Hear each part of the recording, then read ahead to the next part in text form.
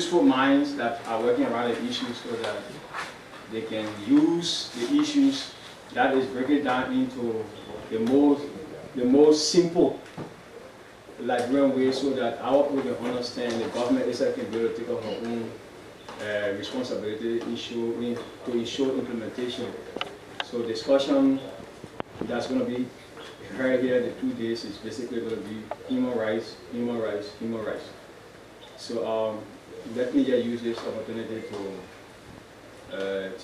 again say that we are about to open this meeting, the 2 days meeting, and among us there are key stakeholders, and of course from the government, from the UN, and from civil society, and of course we look forward to seeing more people coming. The US Embassy told me that they were going to come, but up to now I've not seen Thomas.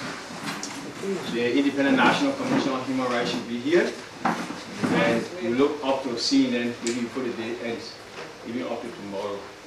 So if you can just briefly, those who are using glasses, just look at the agenda.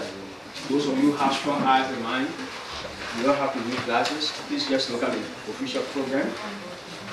But in the city of Kakata, if we have a representative from Kakata here, you will stand up small, since I'm living outside of Kakata, and just welcome us. When the official government do come, then of course we'll take the opportunity, the county authority, to say something to us. Anybody from Kakata? Margibi? Yes. How you can see the Basso, the Pele, the Giro, the everything they come here. Just say something. Just say something.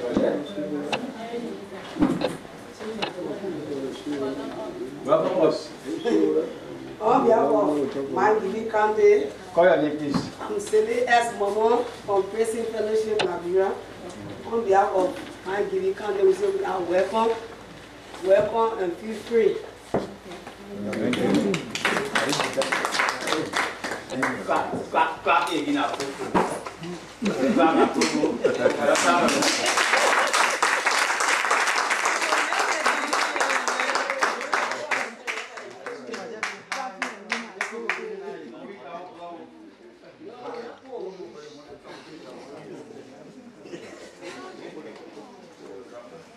Okay, I know as the time go by, I will not still be playing this role, but I'm forced to do this. Let me use this opportunity to recognize and welcome in the house my own friend and brother, Divine, is Kakata Divine Topa. He is the director for the Human Rights Division, Ministry of Justice, Republic of Liberia. Director, welcome, sir. Thank you. For those of you who don't know him, you can get to complete.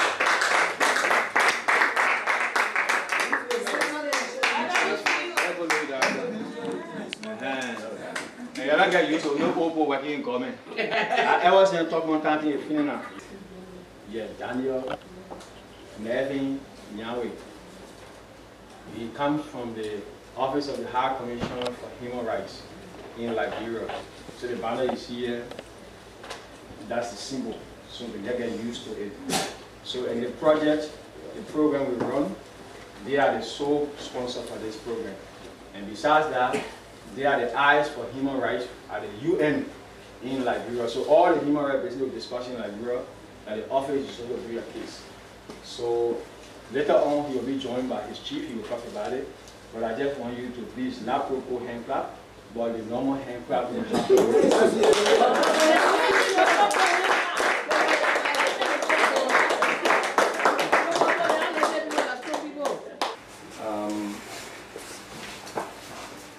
I'm actually overwhelmed because of the representatives I see here, and I see it as a strong sense of civil society unity. And I think this is a very good platform from which we can expect to see some results. Because as our constitution, as our national anthem says, in the union, strong success is sure. I hope that this conglomeration will hold together and support the protection and promotion of human rights in Liberia. We know that because of our partnership, some good things are coming out. For the first time, after we had our training in the Canal City on treaty reporting, we have seen the first or the second delegation to Geneva on human rights. And it's important because civil society has a role to provide information that either supports government reports or provide more information that will help the committees reviewing these reports to make determination on what is the actual human rights situation on the ground. And like I always appreciate the head of the human rights protection platform when he says that the role of the civil society is not to antagonize the government, but to provide the information that will help the government to perform its duty. The government is a duty bearer, meaning that we have the duty and the mandate to ensure that the rights of all persons in the territory of our country is protected.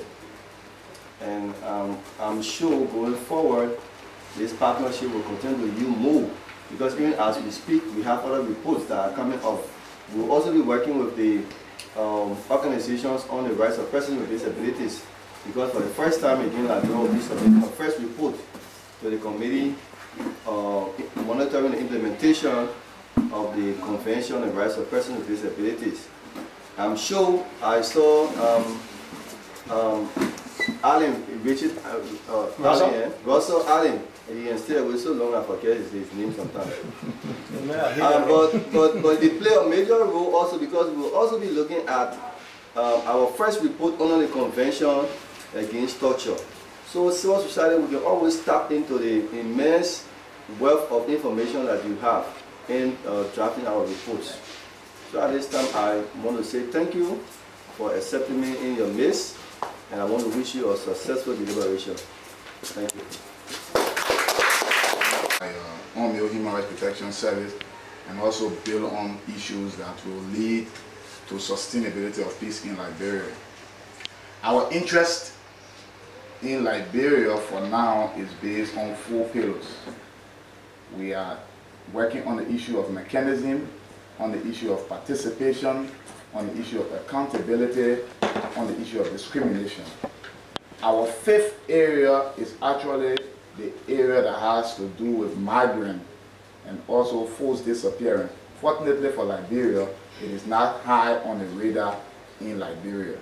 So that issue, the office in Liberia is not actually focused on that issue for now. But that is the 5th pillar of the office. That is the pillar we work on in Liberia. Now, why are we supporting these initiatives? Our interest is to ensure that civil society participate in decision making, participate in developmental agenda, participate in the political sphere.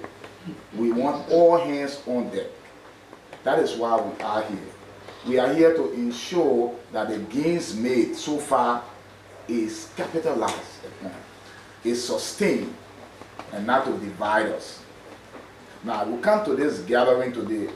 My presence in this gathering, and likewise our support for this gathering, is to ensure that civil society understand this document.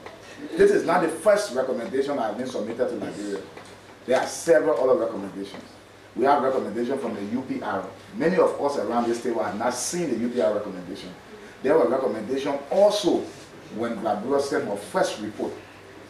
There are recommendations also from the regions, but we don't look at these recommendations. All we do is to politicize these recommendations. But what civil society should do, and what I believe will be done after these 2 days, is to dissect this recommendation. Everyone all around the streets of Monrovia are looking at this recommendation purely from the perspective of war crimes. It's no secret. Unfortunately, there are about 26 recommendations. And every single recommendation is as important as the war crime. And so if we only cry wolf on the war crime, like the issue of the TRC, it's probably that somebody who's not interested at the level of the government will turn their back to the entire document. when there are other beautiful issues mentioned in the document that we could achieve, while at the same time we are advocating for other issues. But we can only do it when the different civil society groups take your piece. If you are in the rule of law, you advocate for the issue of rule of law. You are in the area of child protection, you advocate for the issue of child protection. You are in the area of marginalization, you advocate for the marginalized population. You are in the issue of land, you advocate for land issue. Because all of them are in this recommendation.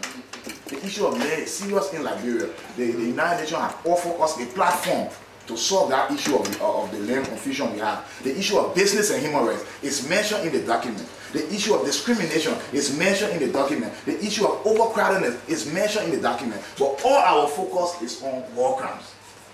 And so we are hoping that at the close of this gathering, by tomorrow, when we receive the recommendation from this gathering, we will see that everyone around this table has taken his or her share of the pie and begin to run with it. So that if there's a confusion concerning the issue of overcrowding as prison, we will be developing our education system, because there are issues of education also mentioned. When there are confusion around the issue of child protection, we'll be developing our land laws that is on the book to ensure that there is no confusion.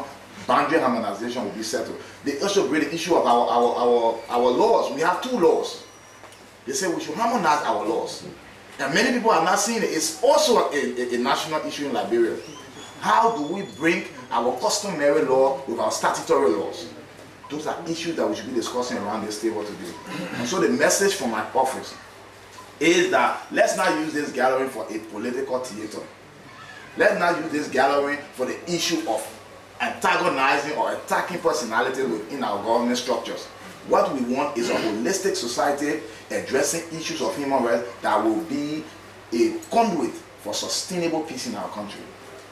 So I ask you, I urge you to open your minds, open the document. That's why we printed the document. Look from 1 to 26 as we will discuss from now to tomorrow. Every item will be discussed. Do not come with a preconceived mind that you came to attack a particular group of people or a particular sector of our society.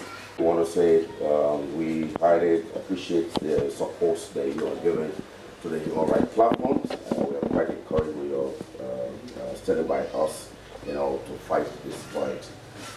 On behalf of the platform, which of course you already heard Adam speaking of the leadership, we are very much gratified with your presence. This consultation workshop, I think, is a good start for all of us. Mary has already spoken, especially about issues of concern. The platform, we think, have come just about the right time. And why do I say that? There are too many things that have unfolded in the past and are still unfolding in our country, especially the issue of human rights. And human rights is quite broad. So maybe if you look at the recommendations, it captures 26 issues. These are all human rights issues. So on behalf of the platform, we want to say, while we are here, let's dive into the issues. Let's see how we can do a constructive engagement with state party or the government to be able to address these issues. As the civil society consultation on the United Nations Human Rights Committee concluding observation on Liberia. And the concluding observation on Liberia basically highlight 26 human rights, core human rights issues recommended by the United Nations Human Rights Committee to be implemented by the government of Liberia. And within its capacity to commit itself to the treaty reporting obligation, all other human rights issues that Liberia has signed onto, they are to do everything to ensure that the protection of human rights within the borders of Liberia are fully ensured. But then again, within the treaty reporting obligation, civil society and the human rights community do have a responsibility. And the responsibility that civil society has is to follow up. That is, you monitor the day-to-day implementation, happenings of human rights situation in Liberia, and then you produce a report. And that report at the level of the United Nations is referred to as a shadow report. A civil society shadow report is normally written by civil society groupings on the status of human rights within the country.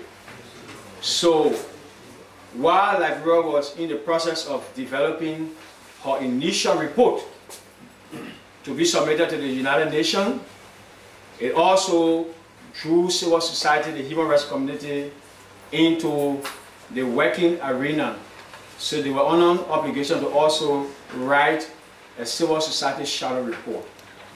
So in January of this year, 2018, the civil society platform, with support from the Center for Civil and Political Rights based in Geneva, drafted, finalized, and submitted a 39-page report to the United Nations Human Rights Committee in Geneva.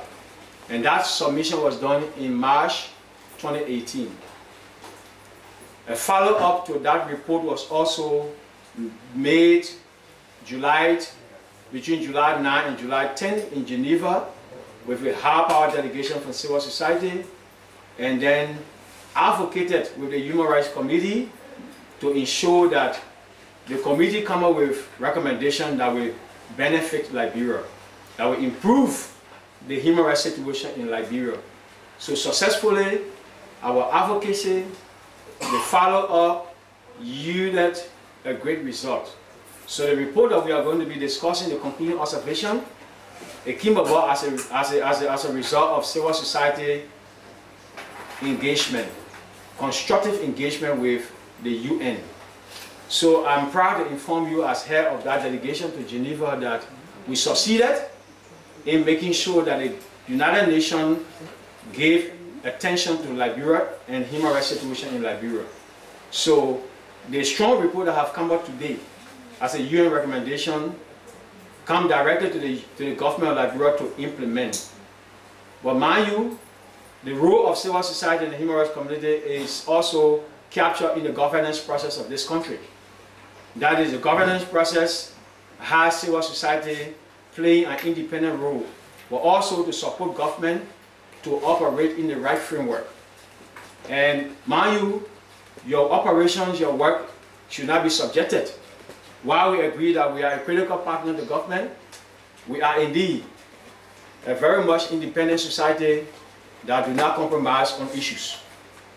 So, henceforth, to implement the list of issues captured in the UN observation, your role now as civil society is to follow up. And the UN is looking up to us to also report during the next review, that is between 2 years, now to 2020, the government of Liberia should implement a certain list of issues. And the government is not implementing those lists of issues. You got to take track. You got to be able to track the progress of those reports. If the government is onward, of course, we will not see the truth and then compromise and try to give a different scenario. But indeed, it is not happening. You are also on record to report, and your report should be based on facts and truth account. We do not want to run a civil society that will operate or report on secondary source. We want to operate on first-hand source. So in human rights, to be able to highlight human rights issues should not be assumption, but it should be direct and of course fact-based. So I want to charge us today, during the 2 days, to elevate ourselves. I want to charge us to raise the antenna on human rights reporting. That is going to be more stronger than ever before. Because why? You have gone and shown yourself to the United Nations and the international community that you are a trust partner that they can work with. So in doing so, you got to keep that responsibility. You got to keep that promise that in the 2 years' time, while the government will be reporting, USA should be ready to be reporting. So that's going to help Liberia to move in a better way. So as we discussed in the 2 days, you will go through the list of issues, 26. And those 26 issues, there are organizations working on different thematic issues. We want it to be thematic because when you do the spiral star, you'll be pulled from either side and you will not be able to make any impact because you want to be in every part, and that unnecessarily you may not be able to deliver on note. So we want you to keep to where you have strength. where you think you got strength to work and capture, basic program implementation, then of course others who are working on other issues can also do the same. At the end of now, in 2 years' time, we should not be looking for a window where to find report, but we should call you in this clean kind of room, not a hidden one like this, but in a room that is going to be more comfortable to give us real account of what you've done in 2 years. So we want to again put you in a better position. You don't have to be struggling to look for issues, but the issues are here. You just need to follow what the UN has said, and then do your checklist, do the monitoring. So when we have the time to write our next report, we're not going to bring new people to write our report. We will call you, you start giving us information based on the list of issues. So the essence of the consultation is to get you glued to your area of focus, and even if you have the strength, you still want to modify, we can still allow you. But we don't want to struggle. Like my colleague Topa said, the treaty reporting obligations is not only with government, but at the level of civil society, we made significant progress. So we want to make sure that we get more stronger than what we have done. In this regard, I think the situation in Liberia will change. And the situation will change to a better, where human rights group will be respected more and more. This is a time that you got to allow human rights group to be respected, and you can only be respected based on the true account of your work. We do not want people to come here, pretend around the issues on the issues. We do not want an ugly image of this country to go out there, and, based on your own, interests. We want this thing to be issues that we go after. In human rights, when you start becoming interest-based, then of course you compromise. Then of course you start taking side. So we don't want to encourage civil society now to become they call it GONGO, government NGO. You say you're a non-government organization, you remain as a non-governmental organization. So again, the ball is before you. Together we can make greater progress. Together we can move this entire process. And I can tell you that the government respects us now. Because in Geneva, they saw the level of work we did. And the government knows now there's a stronger civil society institution that is following the day-to-day happenings in this country. So you got to come up strong. We got to work together. We know sometimes things are project-driven, but there are some areas that, regardless of project, direct project, you need to come up strong. So the 2 days, we will have the opportunity to school you into the list of issues. And then where you don't have understanding, we also will be able to do a follow-up training like this to get you familiar with the issues. But be reminded that the civil society platform have become more visible, and at the level of the international community, we have been spotted and already placed to be an institution that is a serious one, that the UN and all international partners are going to be working with in the period of the 2 years. So I don't want to let you down, and I don't want you to let me down. We got a work to do, and we got to do it together. So kindly allow us to interact. The government will also give a highlight of their own participation and how they went about the whole process, and you can learn from them. And let us help the government too, because they do have limitations in some ways. But be reminded that independent you are. Independent you are. And independent we are. So let us be very much straight on the record. There are issues that we will not compromise, and there are issues that we stick onto. So again, let us take the issues and make sure that you be able to communicate and communicate right. Well, so let me begin by again extending thanks to all of you for again showing up to this consultation. It's very, very important because in the past, Liberia and West Africa, so to speak, is noted of not being strong into civil society advocacy. Other countries where civil society speaks, the government, hears the voice of civil society organizations. So, and that's why I said it's quite timely, because at the moment, the civil society organization is now becoming stronger. So why we have to go to Geneva? First, as you may know, in January of this year, we had the opportunity to interact with ICCPR when they wanted to do civil society consultations. And that was the first time that they have to come to Liberia. So through our office, President Fellowship, we engaged them. And so we thought that we could not do it alone as President Fellowship level. So we decided to turn the whole issue to the platform. Because the platform is a bigger body and bigger than President Fellowship Liberia. So you had a representative for ICCPR, 2 persons coming down to Liberia in January. And then we had a 2-day consultations where they guided us in writing the shadow reports. It was a hectic time as well at the Carina Hotel. So we went through the process, guiding where state government was fully represented. INSH, our government, Minister of Justice were there as well. And so the guiding principles were given. And so they left. When they went back, now they sent us this huge document that talks about Liberia human rights issues. And they wanted us to respond to some of those very issues.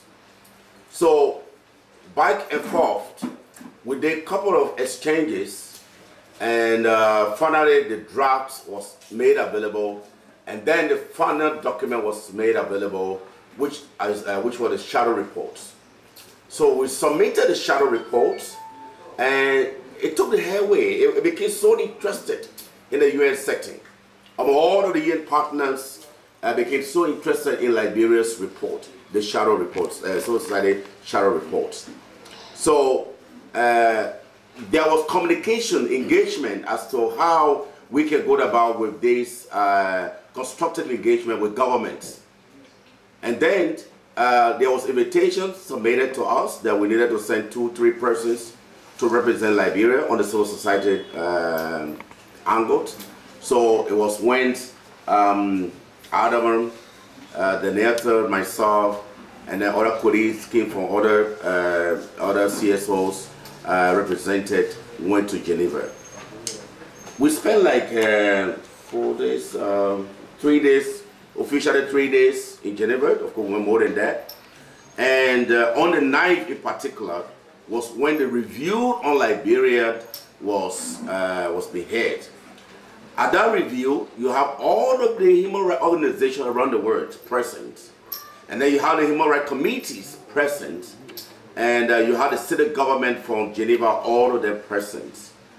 In fact, at exactly at 9 o'clock prompt, Liberia took the stage, where we make our presentations, key recommendations that we highlighted, we call it reviewed. And Adam was very good at that. And then the presentation was made, and the questions came from the float. It were huge questions that people brought up on some of the very key issues we will be discussing today. And then we were able to answer some of those very key issues. Just to close, the others will speak about others. So when we spoke, when we did the presentations, a lot of questions were coming out. Then we had another section where they call it engagements. So they engage with a group now, and those very report, those recommendations, or within the report, will be highlighted, and then it will be discussed back and forth with a very high committee and the representative and all the human rights groups, again engaging the civil society for Liberia. But let me just tell you one of the good things that we did while we were in Geneva, because we knew that government was coming, and we knew that government was going to make their presentations. For some of us, we have not read the government's response to the report. So what we did an individual engagement for the very committee. So the UN High Committee, we decided to engage them on one-on-one. We met with them in their private time, and we discussed some of these very issues. And so it became so much interesting because we raised the awareness in the conference. As we engaged them one-on-one, the awareness was being raised more so that they got interested into Liberia than any other country. And then when the government came out to do the presentations, they already had, you know, things on their hand. So I want to stop here for now to tell you those are some of the things that we did, and it was very timely that we weren't.